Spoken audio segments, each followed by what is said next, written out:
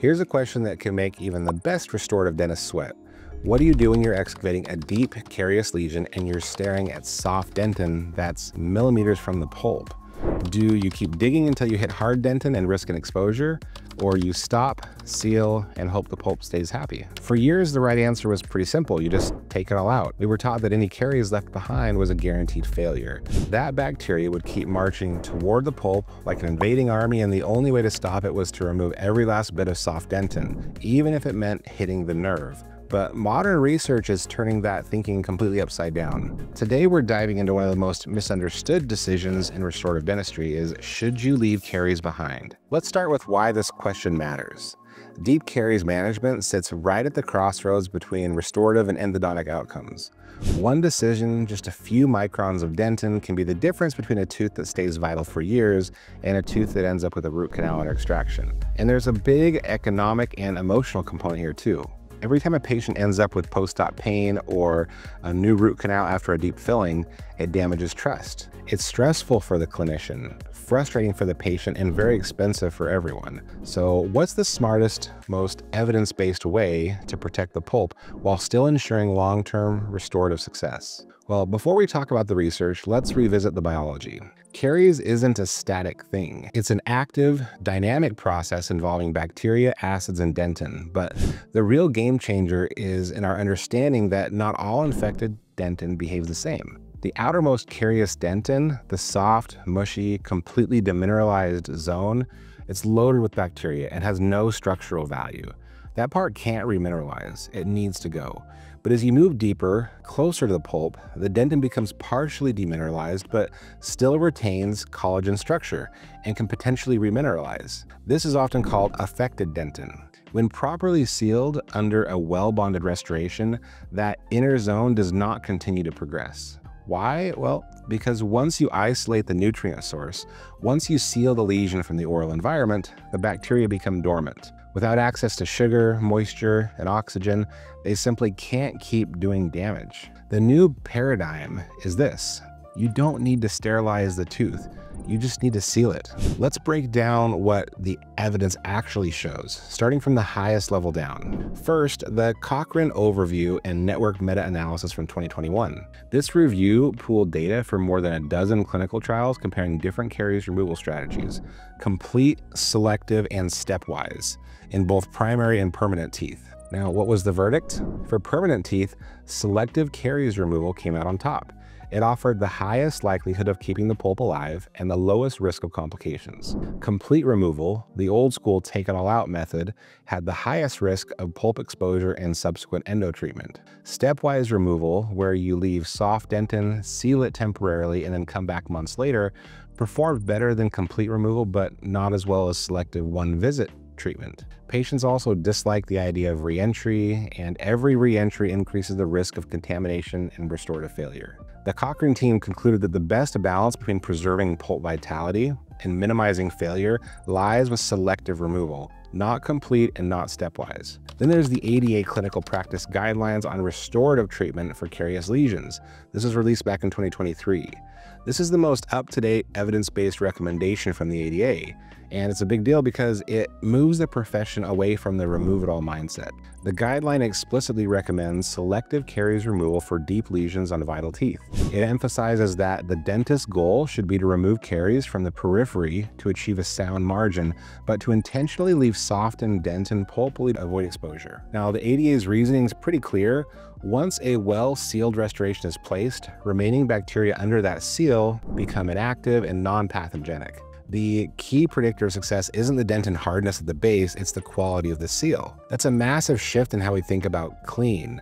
For decades, we equated a hard, shiny dentin floor with success. But now the science says it's not about hardness, it's about seal integrity. Next, the BMJ open randomly controlled trial from 2019. This compared selective removal and stepwise excavation in adult permanent teeth. After 1 year, both groups actually had pretty high survival rates, but selective removal came with much less patient burden, fewer appointments, and no significant difference in pulp vitality outcomes. There were virtually no pulp exposures at either conservative group. The overall success rate for selective removal was around 89% at 12 months, which is outstanding considering how deep the lesions were. The conclusion here is pretty simple.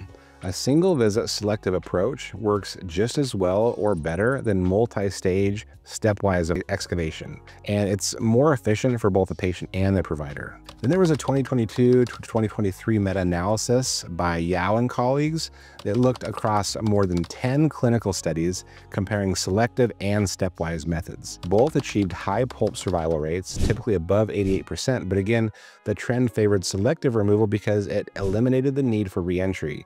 It reduced the cost and simplified the complete workflow. They also noted that the biggest determinant of long-term success wasn't the caries removal technique at all. It was the ability to achieve a durable, well-sealed restoration. Composite, resin-modified glass, and calcium silicate liners were all acceptable when they were used properly. Now, the foundational 2013 Journal of Dental Research meta-analysis still remains one of the most cited papers on the topic. And even a decade ago, they found that incomplete caries removal, which includes selective or stepwise, significantly reduced the pulp exposures, and it increased long-term success rates compared to just complete excavation. So that research laid the groundwork for the ADA's later guideline shift, and it validated what many conservative clinicians were already starting to anecdotally talk about, that the pulp tends to survive better when we stop chasing that hard dentin. Now, and most recently, there's a 2025 Caries research. It's a systematic review and a meta-analysis that it reinforced all of this. It analyzed new and older trials using advanced statistical modeling, and it included trial sequential analysis to control for any random error. And the authors concluded that selective caries removal outperforms everything else, and it helped maintain pulp vitality in deep restorations when there was no sign of irreversible pulpitis. Now, they noted that evidence supporting stepwise excavation has kind of plateaued. It works, but it offers no clear advantage, and it adds just more complexity. So selective removal done well is currently the best standard. So what's the clinical takeaway here? Well, if the tooth is vital and asymptomatic, meaning no lingering pain, no spontaneous ache, no periapical findings, and the caries is deep but not exposed, the best course of action is to stop before you hit the pulp. And here's how that could look in your practice. You remove all the soft dentin at the margins. You want a clean periphery so you can bond or seal to, but as you approach the pulp, the dentin becomes soft and leathery. At that point, you stop. You don't keep cutting until it's hard. You disinfect the cavity with a mild antimicrobial like sodium hypochlorite, and then you seal it.